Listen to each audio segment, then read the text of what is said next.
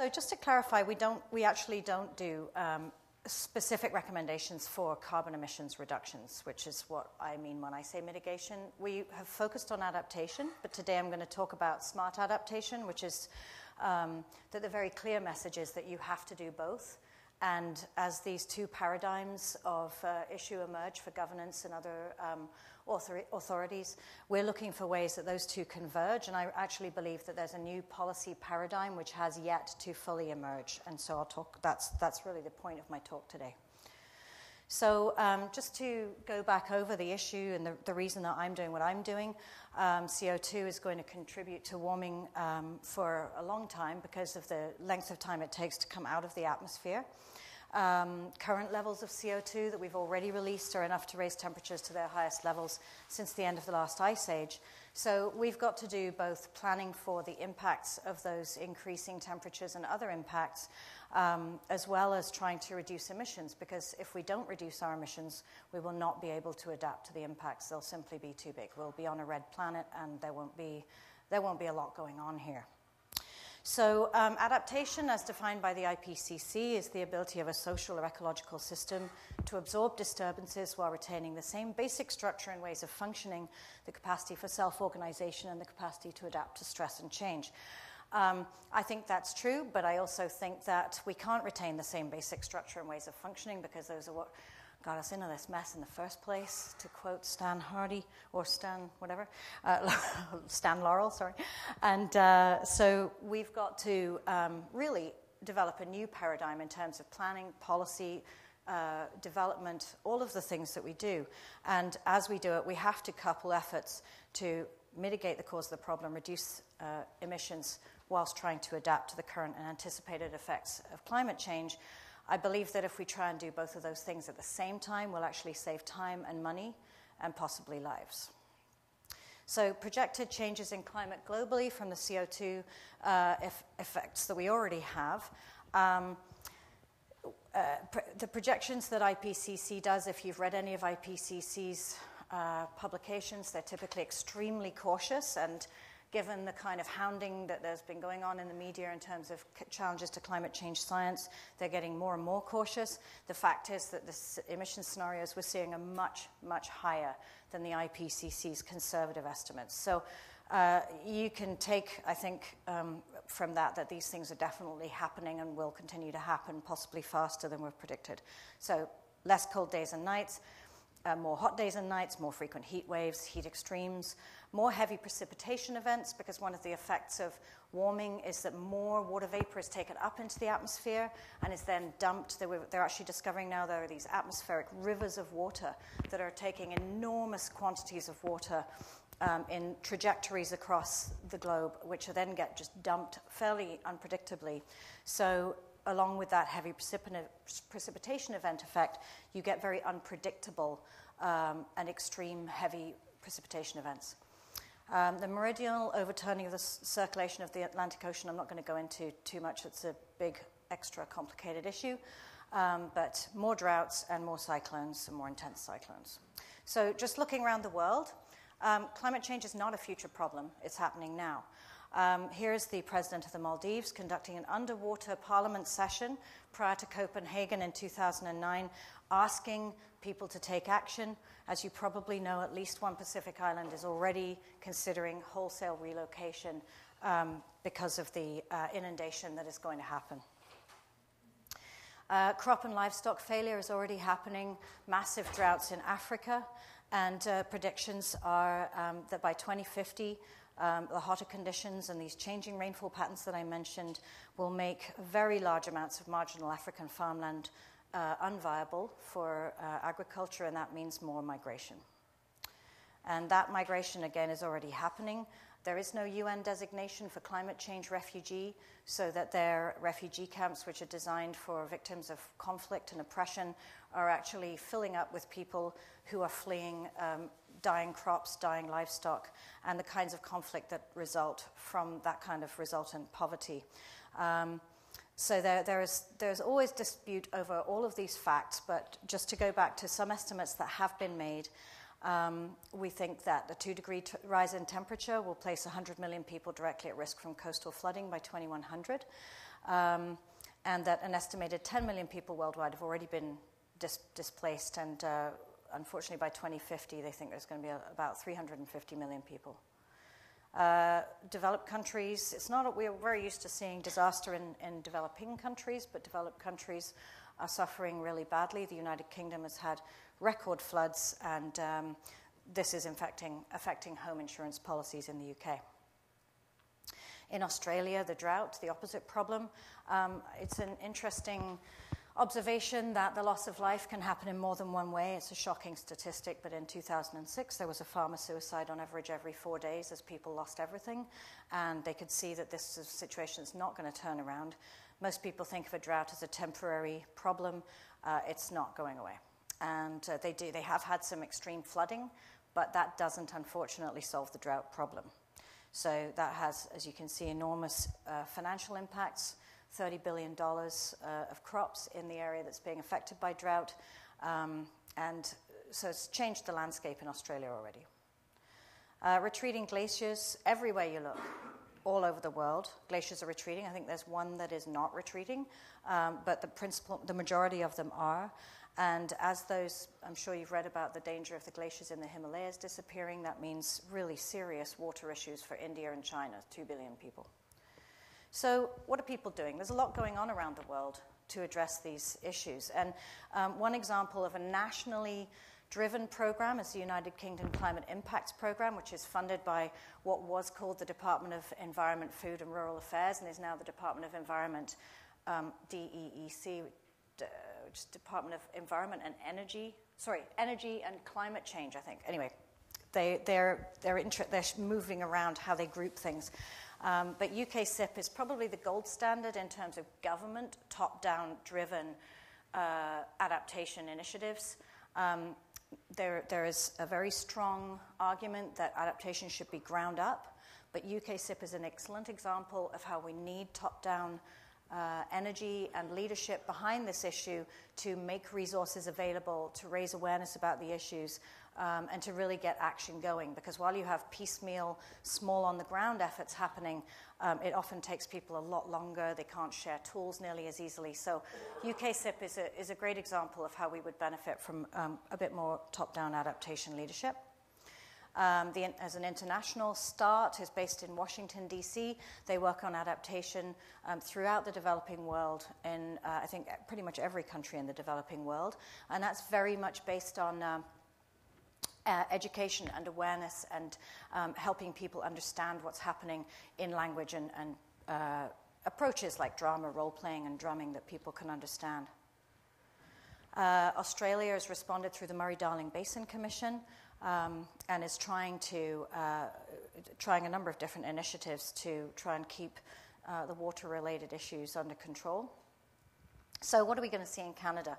And, I mean, this isn't what we're going to see. We're already seeing this. So extreme weather here, increased severity and frequency of heat waves, wildfires, rainfall, ice, windstorms. And these all have impacts on infrastructure, transportation, human health. Water shortages ongoing and during extended droughts, so obviously impacting the agricultural sector, the energy sector, tourism, our human settlements and ecosystems. Changes in the cryosphere, which is anything that's frozen. This is already having a big impact up north, as many of you know, I'm sure. And I include mental health here in this list because the cultural impacts that the Arctic melting is having on Inuit communities are very, very severe. And I think that we underestimate the psychological impacts of climate change, and that's a whole other topic as well. So obviously there are many impacts of the melting ice. One of them here in BC is hydro, but I'll get into that in a minute because I'm going to do a BC-specific picture for you. Then the disease, pest and invasive species migration. Obviously you've seen things like the pine beetle, and I'll talk a bit more about that in a minute as well. Coastline and shoreline erosion due to sea level rise. The problem with sea level rise is that it combines with the extreme weather at the top there to create storm surges, which mean that even a tiny bit of sea level rise actually goes a long way. So we've got 1.2 meters, I think, projected by the end of the century. And in projections and models that people have done, 1 meter is as bad as 4 meters, basically. So 4 meters would inundate more of the land immediately, but 1 meter plus storm surge carries it as far in as 4 meters will go. So 1 meter is enough to worry about. Climate refugees, we do occasionally see boatloads of people getting dumped off on islands near our shores. I think that we'll see more crises of that kind and more people trying to get asylum. It's already happening big time in Lampedusa in Italy, where people are fleeing from the Middle East. And some people think that a lot of these Middle Eastern uprisings were actually caused by some of the climate changes that are happening and the resultant poverty and changes in community viability. Okay, so in BC, what's happened during the 20th century already? We've warmed by 0.6 degrees C at the coast, 1.1 in the interior, 1.7 in the north. Minimum temperatures have increased. All of these things are predicted by those general predictions that I showed you earlier. One benefit is growing degree days have increased by 5 to 13%. This doesn't say it here, but there's a downside also, which is that the seasons keep happening at different times, however. So you'll get the trees budding much too early because it's warm, and then there's a massive downfall. All the blossoms get washed off, and then they don't fruit because they haven't had time to pollinate. So it could be a benefit, and I don't want to ignore the opportunities that go along with this. Precipitation has increased. Sea surface temperature has increased. Snow depth and snow water content have decreased in some parts of BC, obviously not Whistler this year, but we tend to get hung up on what's happening this year, but you've got to look at the overall trend. And lakes and rivers throughout BC became free of ice earlier in the spring, up to 93, and that needs updating, obviously, but I think that is, there's definitely major issues with water temperature. So the costs of these impacts, just to look at some of the impacts in terms of the ice storm, 28 deaths, 900 injuries, $5.4 billion in costs. Similar costs in terms of life and property in southern Quebec, tornado, extreme, we all remember the extreme storm in 2006, which caused a boil water advisory for a record 2 million people. So again, endangering human health, costing us a lot of money, and generally inconveniencing people. This is a big deal, really, in Canada because most of our physical infrastructure is reaching the end of its shelf life, and very often the federal government, for instance, has been shoveling a lot of money into infrastructure but has not been requiring that new building standards be taken into account, despite the fact that it's increasingly obvious that historical standards are becoming obsolete. So this is what you call a loss of stationarity. Over time, humans have established a coping range. We know what the extremes are, and that's what engineers base their baselines on. We are now going way outside what you call that stationarity level, and so our standards just aren't going to be relevant anymore, and we've really got to think about that. We're also vulnerable because so many of us live in urban areas now. Last century was the century of urbanization, and that means that a small problem with extreme weather causes a major amount of damage because we're so concentrated. And the interdependence of our infrastructure systems raises the potential for complex failures and puts, more people like, say, seniors who might be cut off at risk and that kind of thing. The first National Engineering Vulnerability Assessment of Public Infrastructure, which was undertaken by Engineers Canada and other organizations, showed that our water systems are vulnerable to heavy precipitation events and drought. Our power supply systems are vulnerable, and most of our buildings are vulnerable. So one adaptive conclusion at the bottom there is that we need decentralized, resilient energy systems, we need new building standards, we need improved emergency measures and communications infrastructure. So those are all extreme weather-related, drought and fire. The massive impact of the prairie drought in 2002 cost the whole economy over $5 billion. The BC wildfires, obviously very inconvenienced people, cost a lot of money. And then, it's just getting worse, basically. The 2009 BC wildfire season, not only did we have a record 85% of the province facing a higher extreme fire hazard level, but we broke 2 records 2 days in a row in terms of high temperatures, 34 degrees on one day, followed by 34.4 the following day. So now I'll talk about the cryosphere impacts a little bit. To give you a very specific on-the-ground example, Pangnatung in Nunavut is a very small little hamlet, a long way from anywhere.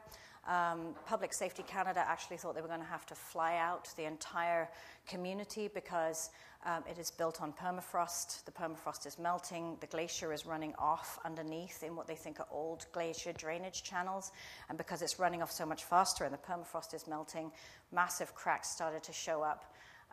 The people there were completely cut off because the bridges were, I think they have 2 bridges, and both were rendered inaccessible. So it hasn't fallen through yet, but they do actually think Pangnatung might just fall right through eventually. Now, our colleagues at UBC, Dr. Stephen Shepherd, has done some amazing work on visualizations, and I think he's really hit on something here, because I think, we talk a lot about this stuff. People have what you call climate change fatigue. Yes, there's a lot of problems. Everybody's overwhelmed with information, worry, not knowing what to do, etc. So what Stephen's doing is he's actually making these things into pictures for people so they can see it. I think it makes it feel more manageable. It makes it feel more tangible, and something, we've really got to do something about this. It's not just ideas or people or data. I mean, these are just ideas. These are visualizations, but I really think it helps, and a picture speaks 1,000 words, if you like. So this is from now to 2080. He's got a series of these, but I just picked the first one and then the last one, just to help you see what, under the climate scenarios we have, it looks as though our snowpack will do but by 2080. So this has implications for our hydropower, for tourism, for the ecosystems that rely on that cryogenic storage, and then water supply. Okay, so what are the impacts on biodiversity? And again, I've tried to give BC examples here. The mountain pine beetle, which has proliferated due to warmer winters, it used to be killed by the cold. It now affects 40 million acres of BC, plus parts of Alberta. And because of the decaying wood, it will have released 270 megatons of CO2 into the atmosphere from Canadian forests by 2020. So that's a really strong example of how adaptation and mitigation become the same issue, and we must think about them at the same time. Salmon fry can only withstand temperatures of up to 18 degrees centigrade. Last year in Port Alberni, the Hoopachassat First Nation are very proactive on their fisheries management. They measured their lake. You can cool streams by ensuring there's enough greenery to hang over them, but you can't cover big lakes. So the big lakes around Port Alberni got very hot, and the water running off them into the streams caused the stream water to reach 25 degrees centigrade. So that's absolutely unmanageable for salmon fry. So during recent warm periods in BC, 50% of Fraser salmon have died during migration. And another example of an opportunistic biodiversity effect is this fungus that you may have heard of, Cryptococcus gattii. It's a potentially fatal tropical fungus. It attacks the lungs.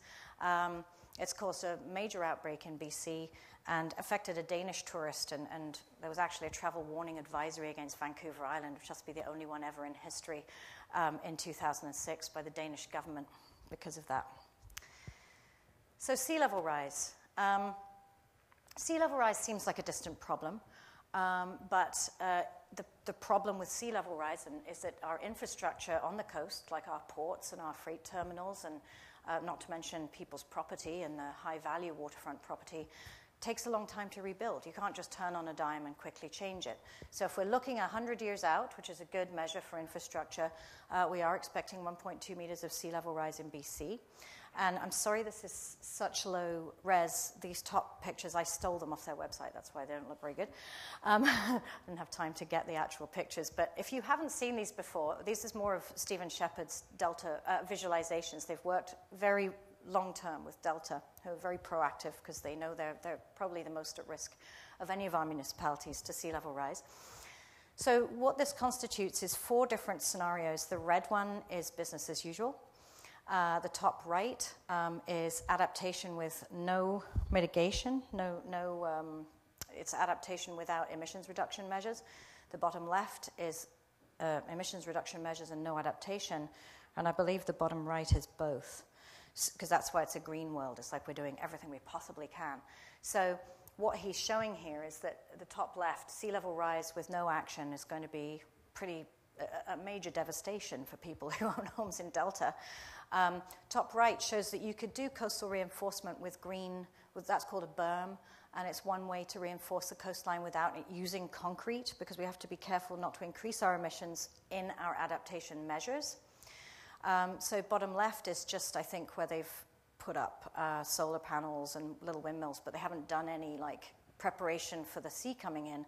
And I think bottom right shows that you could actually build on the berm and has, so the best of all worlds. And in fact, when you look at this in the proper resolution, it has people cycling down the street, and there's edible gardens, and it's that lovely utopia that we all really, really hope will happen one day. So there's another initiative to get people engaged. There's called the King Tide Photo Initiative, which is being run by Ministry of Environment. They got this idea from Washington, which has been a much more proactive state than many. This is Victoria Waterfront, so you don't have a lot of room for sea level rise here. I mean, okay, yes, the Empress Hotel is raised up above the thing, but the walkway itself only has about this much to go. It's not enough. So there will have to be some adaptation there. As of April 6th, which was just last week, the Ministry of Forest Lands and Natural Resource Operations in BC released updated BC guidelines for sea dike design and management of coastal flood hazard land use, and we're also helping them put together a primer for local governments, and they are basing that on 1.2 meters of sea level rise over 100 years, and the City of Vancouver has now mandated that in a bylaw that all coastal infrastructure in the City of Vancouver must comply. And it isn't just 1.2 meters, because you have to add storm surge too. So I believe the actual accommodation for that is something like 2 or 3 meters of leeway. So that's happening now. This is, we're doing this. So here's an example. I've mentioned Delta. Delta are probably one of the most forward-looking municipalities we have. They've already, I'm not going to go through the impacts of climate change again, but they're experiencing those.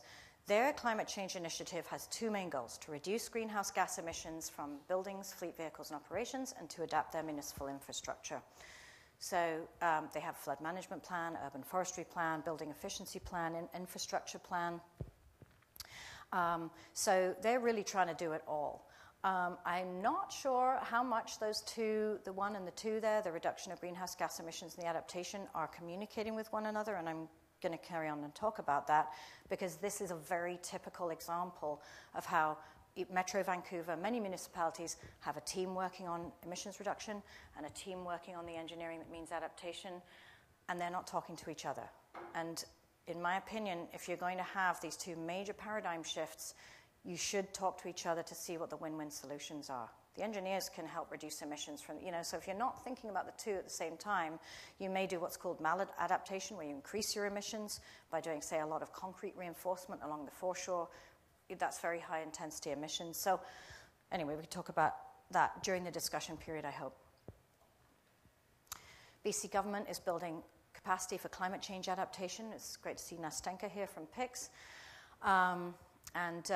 So PICS is designed to promote viable emission reduction and adaptation options, but I still think we have a long way to go, as I said, in bringing those 2 together in real planning. There's PKIC, which is doing a lot of modeling for us, and they're streaming adaptation into everything from Living Water Smart, forest management, their conservation framework, the Mountain Pine Beetle Adaptation Plan. And,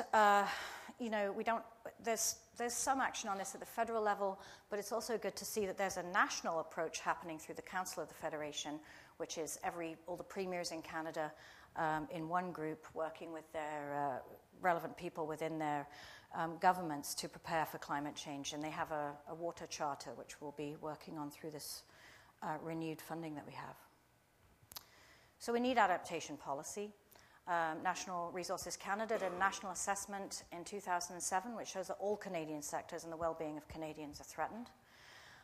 Looking at the insurance industry, which is very alive to this problem, half of every dollar spent in Canada by the insurance industry is on flooding, grey water backup into basements caused by flooding.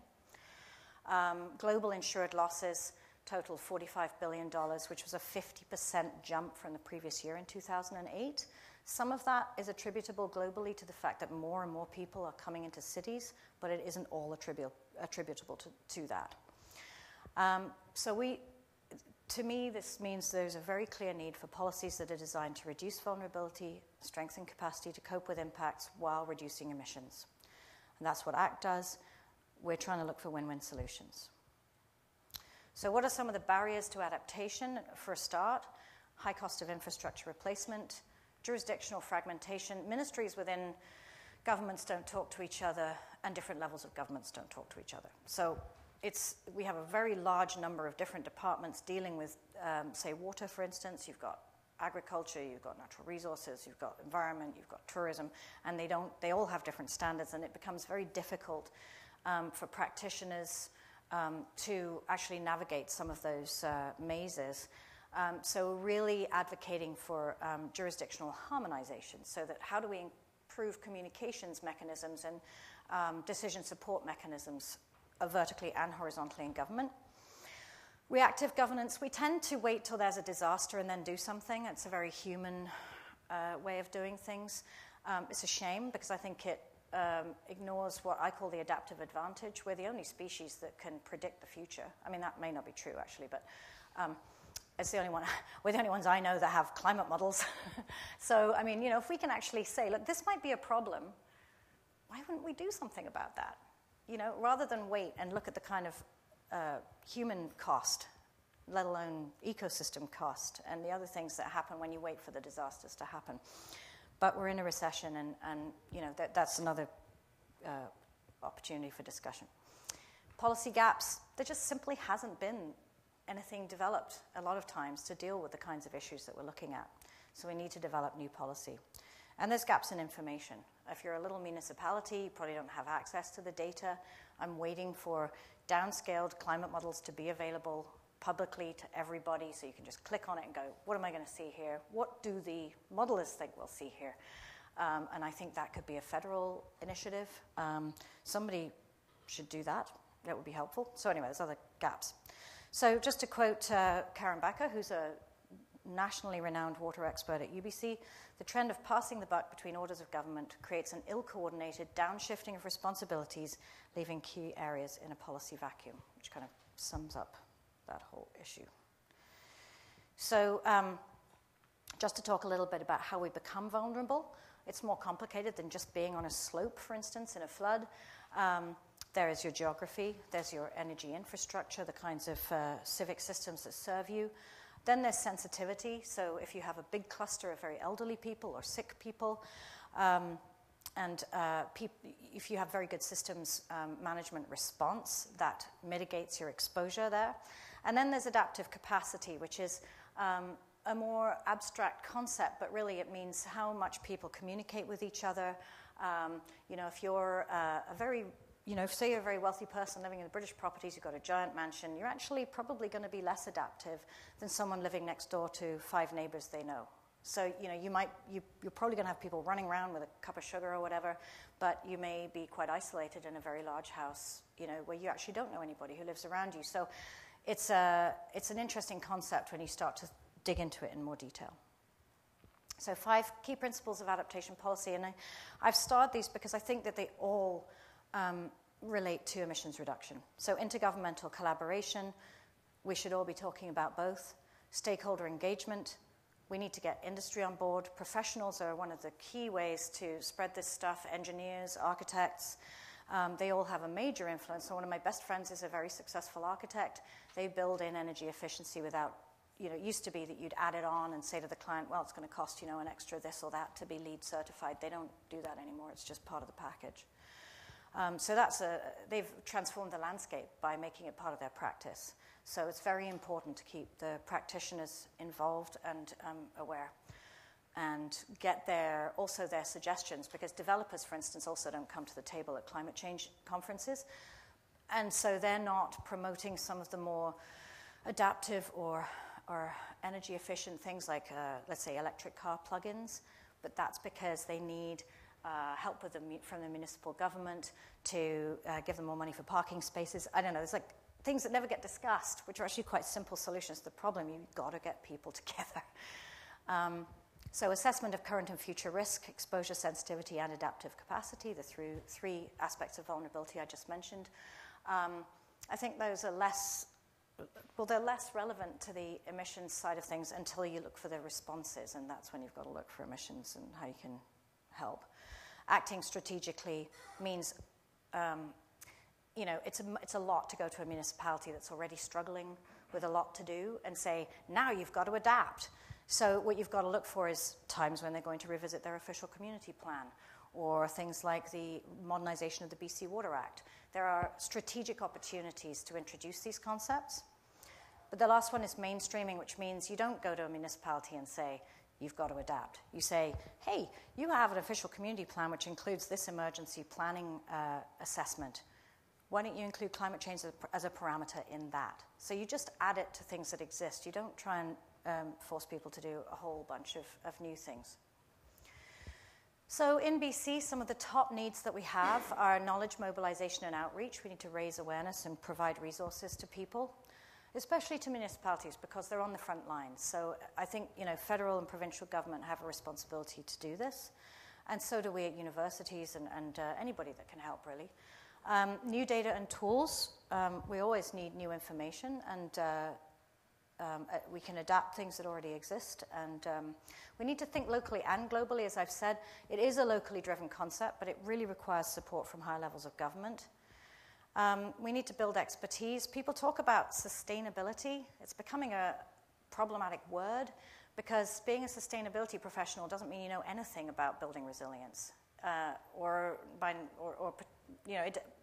So we've got to actually foster career development and training for people who really know about these issues and who can help address them, as well as capitalizing on the potential for new job growth. But most importantly, in my view, cheer and steer, because we're all really tired of doom and gloom. This hasn't been a particularly cheer and steer presentation, I have to admit. But I really believe that this is this part of the adaptive advantage. We got ourselves into this mess because we're so smart, okay? We can get ourselves out of it again. So some of the key instruments and tools, as I've mentioned, I'm going to just speed up a little bit here because it's already 1:05. Okay, so planning is absolutely key. Land use planning can really, really reduce a lot of damage and emissions if it's done right. Insurance, the insurers, as I said, are alive to this issue, and I think they're going to get more and more creative with ways to either actually stop offering insurance in some cases. I mean, you can't get flood insurance in Canada, but there are going to be other kinds of insurance that either get incentivized or get taken away or become more expensive. So we really got to think about those guys, because they need governments to work with them so that they're not, for instance, doing what they do now, which where they tend to, zone in a floodplain, people get flooded out, they get bailed out with disaster financial assistance, which we all pay for. So it's not actually, they're collecting the property taxes the rest of the time. So does that make any sense to everybody? It's starting to look a lot less like it does. And then codes and standards, a very powerful adaptation tool, and indeed a tool for reducing emissions. So now when I talk about smart adaptation, I'm going back to trying to do both at once. Municipalities are mostly concerned with mitigation, not adaptation. The BC government gave some very stringent guidelines which said that municipalities had to be carbon neutral by, tell me, 2020 is it? Yeah. And so I don't know if that's still going to happen, because I'm seeing some shifts at our leadership level, as I'm sure you all are too. But they have typically been saying, look, how can we do anything else? We're trying to become carbon neutral. It's really difficult. We don't know how we're going to do it. So that's because it was presented as a separate issue. If it hadn't been, they wouldn't be in that position.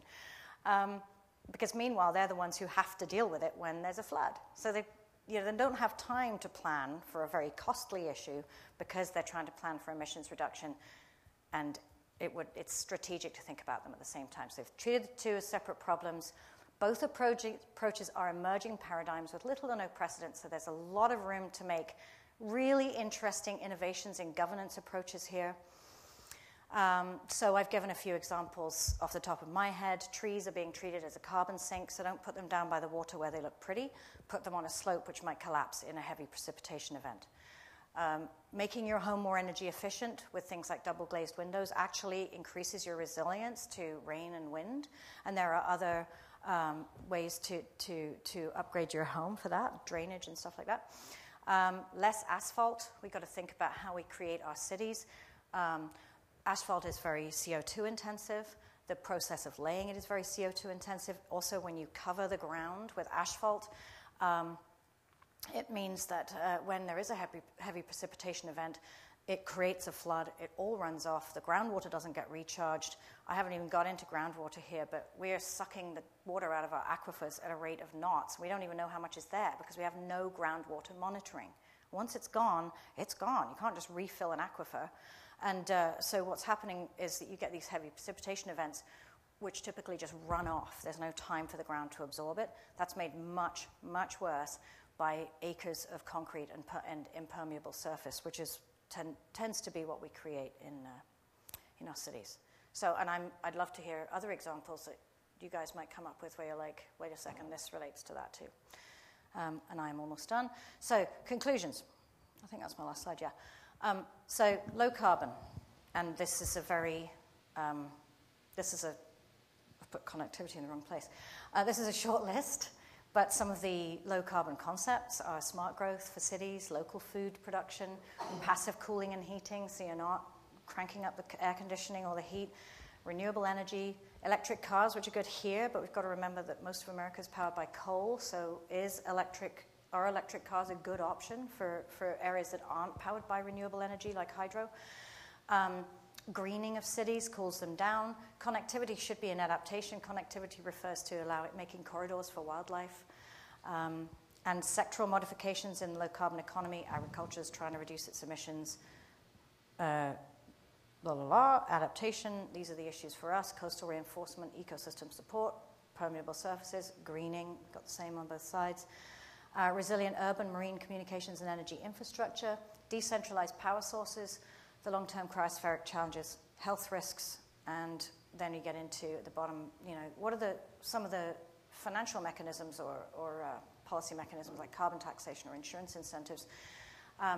So at the bottom, I've got a series of historical pictures. Well, actually, the one on the left is a current one. I took that in the Philippines recently. But that is a homegrown adaptation there. I don't think that's going to work in BC. There's Toronto looking really pretty with lots of lovely stuff in the air. We used to just treat nature as though it was an endless basket of goods. And we've also scraped our trees, which have had, this is a disaster waiting to happen here with the completely shorn hillsides.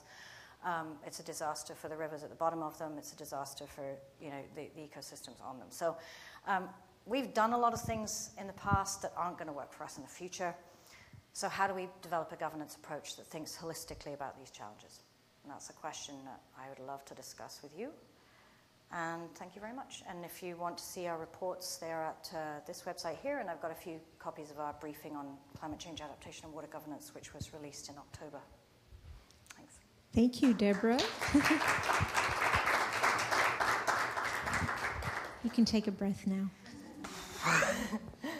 Questions, remarks? Do I need to use the mic or can I mute for the... Yeah, we're recording you. Oh, no. Deborah, thank you. Shauna Sylvester with Carbon Talks. I thank you. There is so much in that presentation. I couldn't keep up with notes. There's just so much detail in there. So thank you for sharing that. Could you go back one slide for just a sec? One of the questions I have, if we're looking at transportation in Vancouver, and we're looking at, obviously, Carbon Talks is coming at that from the carbon end, and you've always been really good in saying to us, where's the adaptation? So take me through some of the questions you'd ask, looking at our whole transportation planning for the city of Vancouver. What are the key questions in adaptation?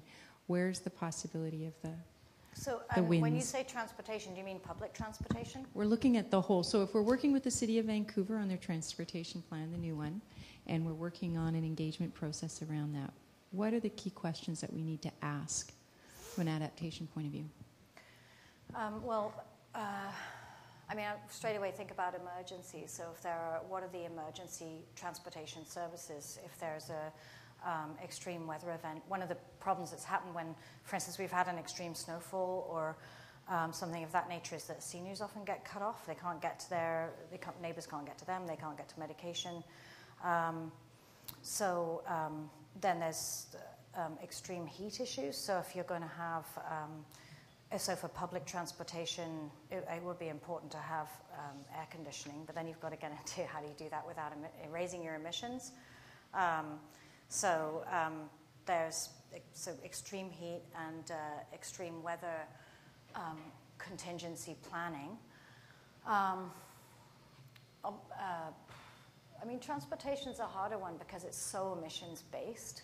I mean, we need to look at our roads in and out of the city to see if they would be impacted by extreme weather. But I mean, I think Vancouver's pretty good.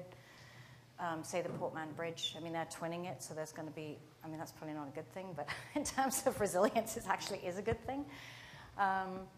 So maybe if you could give me some of the examples of that you're looking at, because that's a very broad question. So yeah, part of what happened is we looked at the front end with the City of Vancouver, the principles that guided their 1996 plan, and then the new bedrock principles that would guide their next one. And it was interesting, resilience became one of the key principles. But then how do you build that into ensuring, I mean, resilience from that vantage point was saying, how do you keep the city alive economically from a green vantage point, from all of those various ways? And so I don't know the questions necessarily. I didn't cue in on, let's talk about emergency vehicle access in a more, I mean, I can think of coastal reinforcements. Where are we building our roads? How are we dealing with our port? I can think of those things, but my mind isn't tuned to adaptation in this way. So I think I'd like to think about that one a little bit more, because I really want to give you a good answer, but I don't. Others, if there are others here that. I don't have an immediate kind of, but I could do some research and get back to you on that one, Shauna. Okay. I'd rather do that and take a bit more time to think about it. That's okay.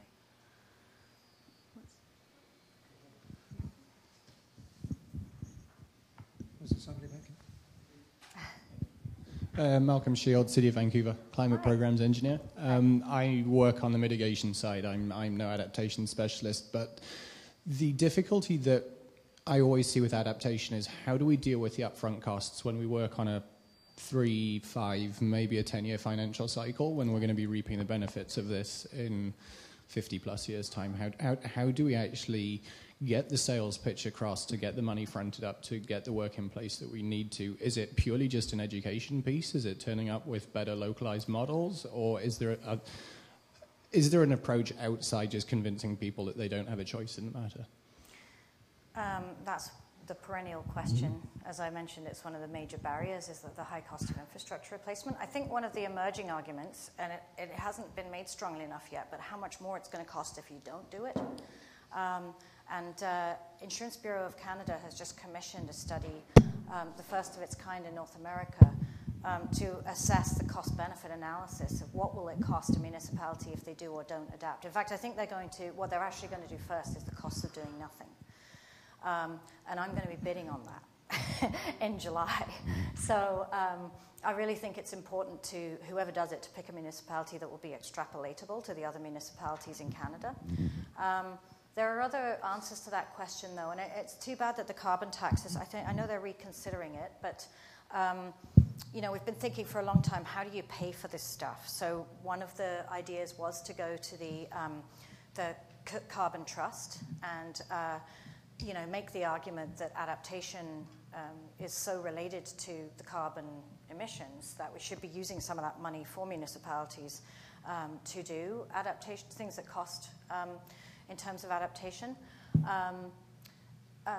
Then there are also, if you go into the cost of doing nothing, you can argue that these costs have been displaced, so you can actually, this will actually be better, so you can now reallocate that budget over here. And also maybe phasing.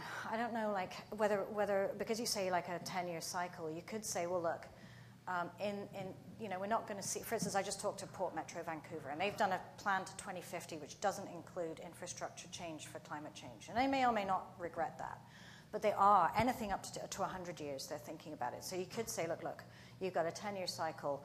What is, one pilot study we could do in that time? Or one thing we could do, rather than trying to do, this may not make any sense to you, I don't know what you're dealing with, but, to try and maybe I think pilot examples are a good way to go, because then you can show the success of it, hopefully. and then others can take from that example, the rest of the municipality can take from that example, rather than trying to do the whole thing all at once. And then there is some really basic stuff that little retrofits, it depends what kind of initiative you're talking about. Are you talking about coastal? Are you talking about sewer infrastructure? What kind of thing are you referring to? Mostly related to sea level rise, storm surge, dealing with increased precipitation. That side of it is one of the biggest issues that the city has to deal with. So yeah, it's coastal defences and stormwater management. Does the province help with that? Because I know that they've got a very active group, Tina Neal, right? She's working with Towns and Mills. So I wonder if the province is going to do anything. And does DFO come into anything coastal? Or do they not? Not that I'm aware of. Not within the... Yeah. Anyway, but we are going to be producing a primer for you guys, so you can see what the different options are, because it's not all diking. And so, yeah. This is the kind of conversation we're having because it's happening now. Unless you go to Holland, where they've already done a lot of this, but it's new, these are new problems, so it's exciting to have the opportunity to work together to try and figure out what the answers are. Even though it wasn't that helpful. I'm John Richards. I teach economics here, and not surprisingly, I come at things via price. And I'm also on the gloomy side of this discussion. It's occupational hazard to think that your occupation is the most important, and we economists tend to be worse than most in thinking that. Maybe we'll get away without having to do carbon taxation, but I keep coming back to that as the only long-term policy change that will make the myriad decisions that we're talking about sufficiently concrete at punt that they might be implemented. So where are we at in terms of accepting the need to reorient the tax system, incorporate some really significant carbon emission pricing? And now, I shouldn't really be charging you with this question. I know the answer to it. Because you're on the adaptation side of it. But we're collected here. We're really talking to the converted in this discussion this afternoon. And I'm interested in people's ideas. We made a little bit of progress in British Columbia via, and we should, I guess, not be totally gloomy. This is the one jurisdiction in the country that has a semi-respectable beginning of a carbon tax. There's lots to be criticized about it. Fortunately, the NDP did not win the last election, and hopefully, if they do, which is quite likely, win the next election, they'll be a lot more responsible on this theme than they were in 2009. Meanwhile, the provincial government, which deserves credit for having initiated this tax, is now led by someone who pretty clearly is not particularly committed to it. Yeah. I'm not optimistic in the short run about this. There's some very small scale things that come to mind. You're talking about your architect friend who is prepared to incorporate environmental considerations into his designs.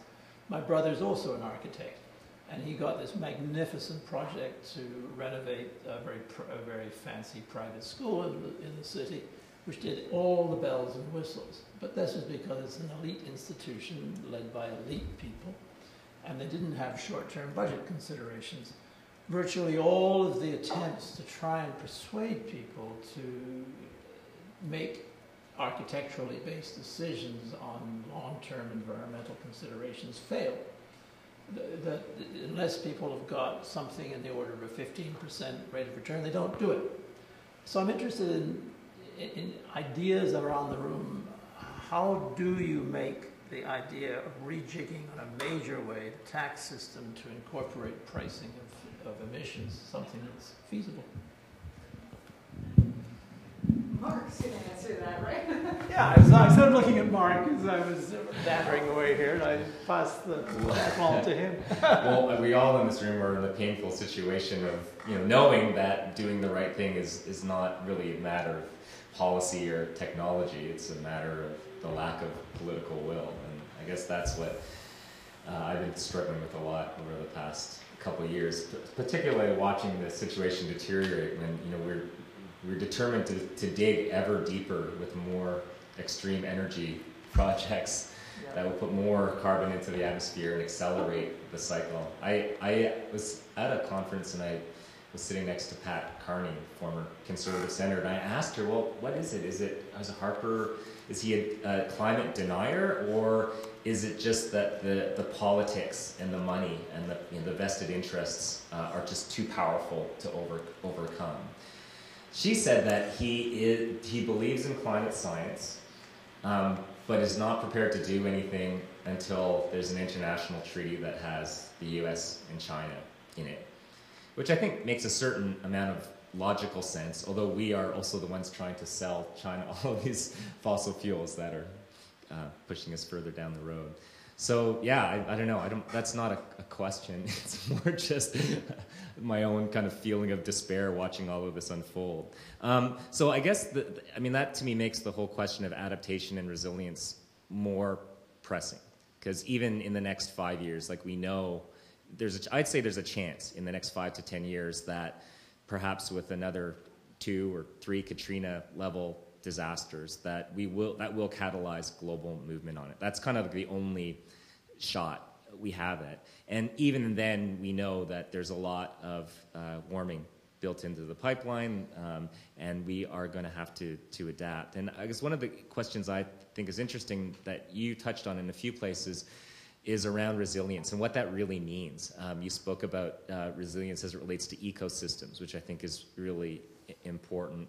And a concept of resilience that is different from just accepting the world as it is right now, with a few upgrades and improvements that make us more prepared for another storm. And I think that is a really important piece of this, because I think we too often, in mitigation and adaptation discussions, get too trapped into this idea that everything has to be kind of the way it is, and no one has to be put out, because of these policies we're enacting.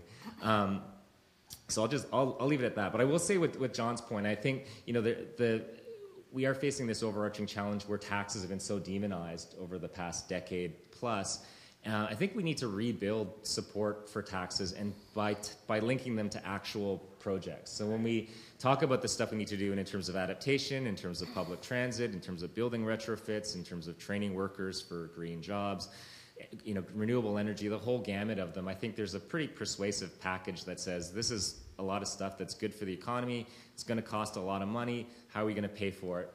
Carbon tax. Well, and that's the only sort of way to go. So. Before you go, I think we should be lobbying the federal government to use the subsidies that they're giving to the oil and gas industry, perhaps, to pay for some of the impacts of that industry, because they've yanked all the subsidies to renewables. They're still subsidizing the oil and gas industry, and I can't figure out why. It's not like they're not making money. So anyway, there's a discussion that needs to happen at the federal level, and as for anyway, I can't say what I was going to say, but thank you. I think that Obama's failure to act is what has caused the complete failure here.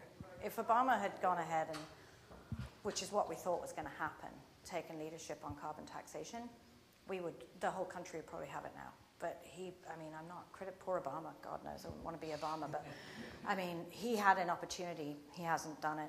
Maybe he'll do it in his next term. Right now he's rushing through the Keystone pipeline, so I don't think so. So, I didn't even get into the effect of the oil of energy on water and the kind of the heavy emissions that are coming from the oil sands, which is, meanwhile, I think they've punched 1 million wells it's something like 1 million wells a day, or something like mind-shattering up in the north to facilitate oil sands development. To use that fresh water, which we are running out of, and we don't even know how much of we've got. We have this myth of limitless abundance of water in Canada. It isn't limitless, and it's going to change. And we're already seeing massive, drought impacts and costs. So there's going to come a time when our grandchildren go, "You did what with the water? What did you do?" And I just don't want to be the person who has to explain that to them. I don't think any oil CEO does either. So I think they just need more education. I really do.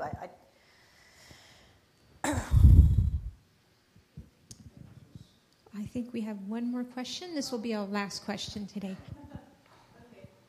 A cheery question, maybe?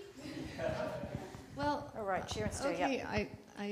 I regret it. It's probably not a question. I just wanted, you triggered something. I saw a TED Talk, and it was in Victoria, actually, on the oil sands. And just look up TED Victoria oil sands, and it's a tearjerker, actually. I mean, my daughter sent me the link, and she said, Mom, this is a tearjerker, and it really is. But it shows just how expansive and drastic that what's going on there is.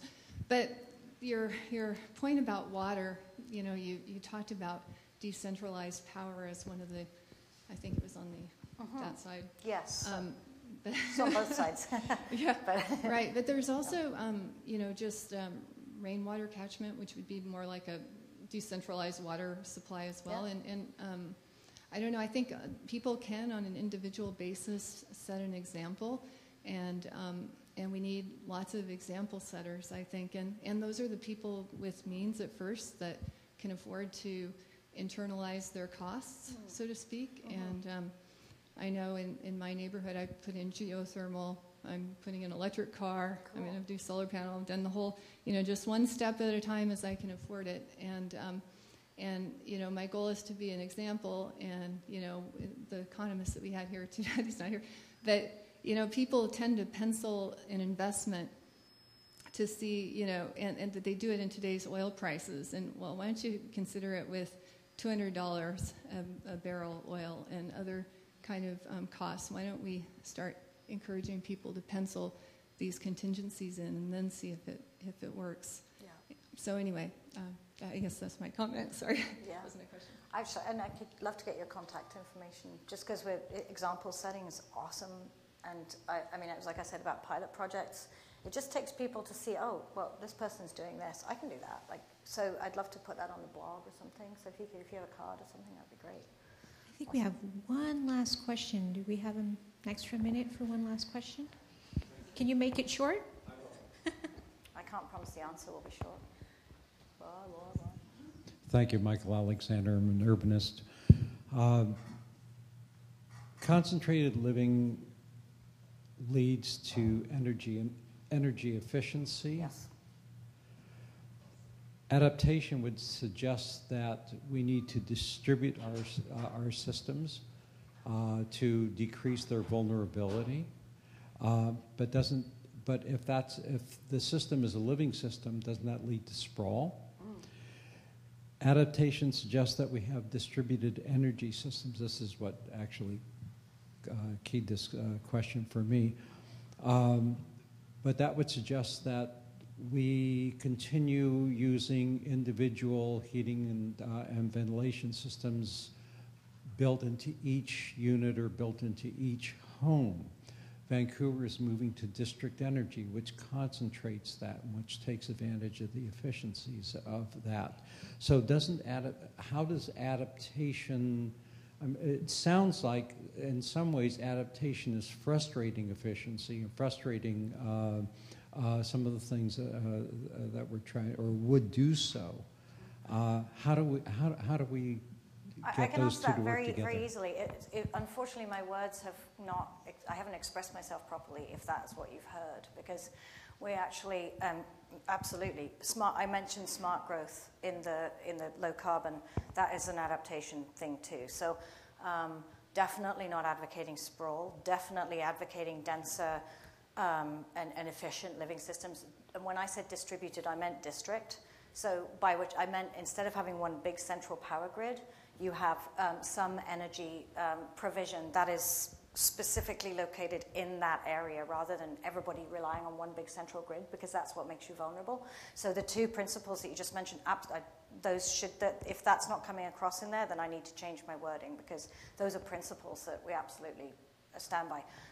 I think adaptation and mitigation completely support one another in those regards. So thank you for making that point and clarifying that, because those are two principles that we would actually adhere to. So obviously I need to reword my PowerPoint.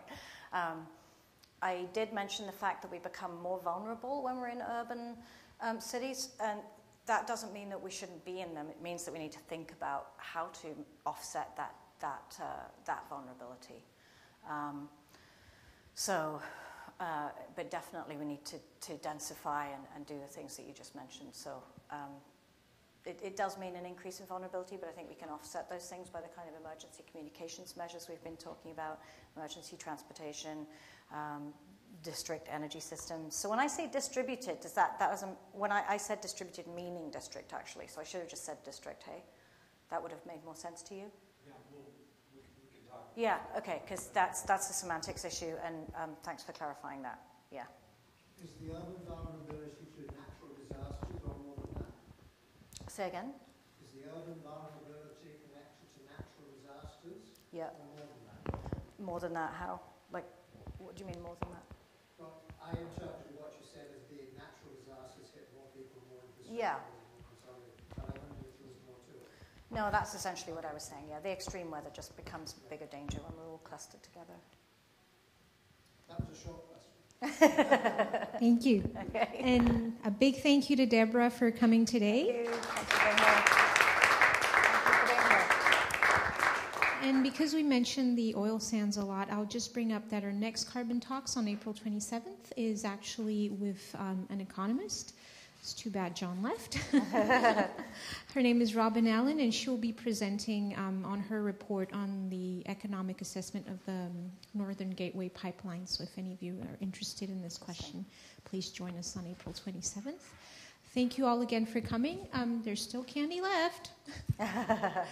And have a great day. Thanks, Elodie.